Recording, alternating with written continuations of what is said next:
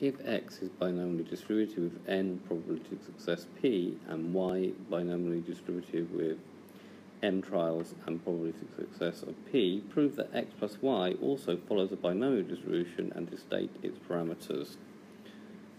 Right, if x is binomial np, y is binomial nmp, the generating function is the sum of all x, or the probability of x is equal to x times t of x, and g of t is equal to e of t of x. So gx of t is equal to e of t of x, which is the sum from k is equal to 0 to n of nck p to the x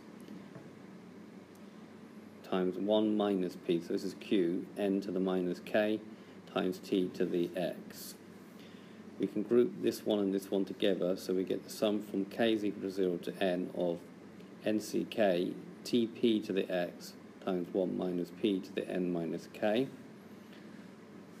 This is also a binomial expansion of the form tp plus 1 minus p to the power of n.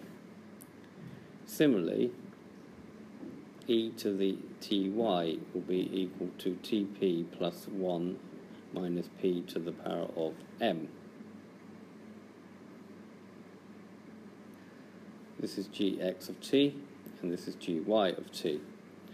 So, g of x plus y of t is g of x of t times g of y of t.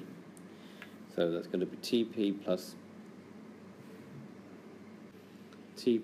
1 minus p to the power of n times tp plus 1 minus p to the m.